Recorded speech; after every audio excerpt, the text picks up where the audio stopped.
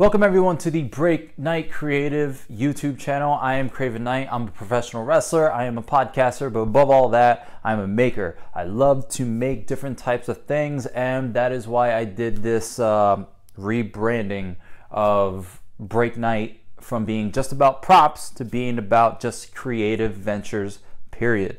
I'm just dabbling in the world of woodworking, so I want to do some videos on what I do, how I do it, some show and tells. I didn't want to limit myself or any of you from any of the stuff that I like to do. So just being about props, which I haven't really done a prop in a while, is just not really fair to any of you. Definitely not fair to me. I enjoy the process of just making different types of stuff, whether it's refurbishing, making a prop, fixing stuff, whatever it is.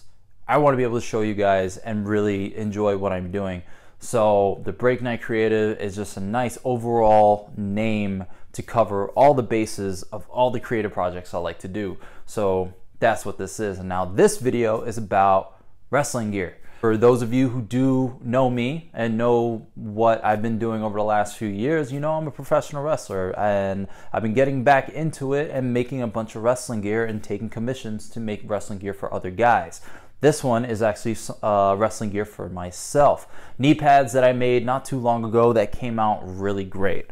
These guys right here, just plain black knee pads. I use just regular black spandex to put these together. And when I first made these a few months ago, they came out perfect. My only gripe with them was the padding. The padding that I used, I thought was great. It was just yoga mat padding, and after one match, it pretty much got destroyed. This is the padding that was in there. And after one match, it got worn out. And especially after practicing and a couple other matches, it just was unacceptable to use. It didn't feel like it was supporting. It was just there. It was crumpling up while at my knee as if I wasn't wearing any padding at all, which just wasn't right. So I thought it was right to just get rid of these. With that said, I decided to use the padding that I use for kick pads, the shin guards that you see a lot of wrestlers wear on their shins to kick people really hard, safely, but making some good hard sounds. I think that padding that I use for that is really great, and I don't see why I couldn't use it for this. I think I just tried to hang on to as much material as possible by not wasting that padding, because I'm afraid it's just going to become scarce if I use too much of it.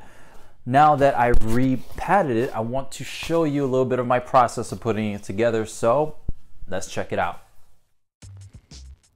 Now I'm getting started. Now I'm trying to find a middle point to where I can cut out the bottom part of the knee pad, which is the part that hugs your calf, using an X-Acto knife and a seam cutter to get that taken out. Right after I do that, I try to get the opening to where I put the padding into the knee pad itself. And as you're gonna see, the padding is very worn out and torn to shreds.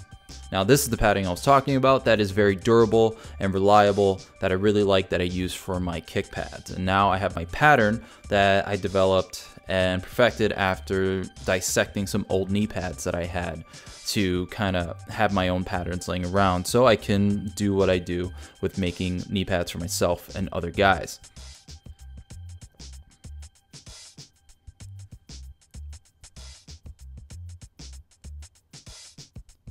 Here I'm laying everything out, make sure I have all my pieces ready.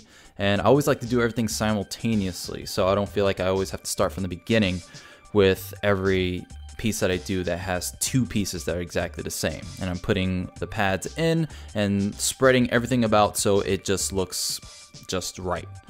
Here I am stitching the opening to where I put the pad so I can sew that down before I put in the bottom part that goes around the calf. Now I could pin the bottom part and the opening here together, but I always prefer to just do it separate. Now here I'm just trying it on to see how well it fits, and as it does, it fits just fine. And now I'm doing the exact same thing to the other knee pad, stitching the bottom, trying them both on together. I always like to try both pieces on at the same time, see how they both fit, see if there's any differences, and these are just fine. Here, there's some excess right at the seams. After sewing, I always like to use a little bit extra, and I'm just cutting that out so it's not just laying around. Now, after fixing up the knee pads and putting new padding in there, it definitely feels a whole lot better. After wearing different knee pads that I've made that have this padding in it, I know that it holds up really well. Same case for my kick pads. The kick pads hold up very well. I love being the guinea pig for my own projects. I take pride in being a professional wrestler and a seamstress or seamster, however you want to call it, and knowing exactly how a wrestler wants their stuff and how wrestling gear should be presented when you're wearing it in the ring. There's some flaws that I see, and there's some pet peeves that I have when it comes to wrestling gear. On my podcast, you'll hear me talk about such things with my buddy Sean Iredale. That's pretty much my process. It wasn't from beginning to end of how I make knee pads. It was just a way of showing you how to kind of dissect it if you ever want to touch up or redo any knee pads yourself. If you have a sewing machine and you feel like you can do it, or you can at least get an understanding of how I put this together. There's a lot more to it than what I presented to you in this video. I want to thank you for joining me in the Break Knyte Creative Laboratory. Dexter's Lab reference, thank you. So if you want to follow me, I am at Craven Knight on the Twitter and on Instagram. But if you want to just follow the projects that I do, you can follow at Break Knyte Creative on Instagram, but on Twitter at Break Knyte CRT is what it is. It's down there too. I am going to get a website up eventually. It's just a process that I'm not all that into. It's the one thing I don't like doing. I also have the podcast, the Break Knyte podcast that I do with my buddy Sean Iredale of his comic book company, Amberland Studios. Sean Iredale is an artist, comic book artist for his own company. So he produces a bunch of content. So check out amberlandstudios.com to see what they got going on. And check out the Break Knyte podcast to listen to us talk about the creative processes that we have, being creative, watching the content that inspires us to be creative through the lenses that we have as creative individuals. If you don't listen to the podcast for me, listen to it for Sean Iredale, because he's an amazing co-host to be on a podcast. So more people should listen. So check that out. Follow us on the social medias, and I'll see you next time. Stay creative. Peace, love, and chicken grease. I'm out.